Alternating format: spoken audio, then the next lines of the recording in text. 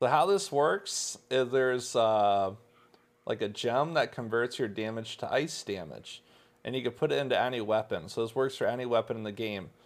The only thing you have to do is convert a portion of your damage to ice damage.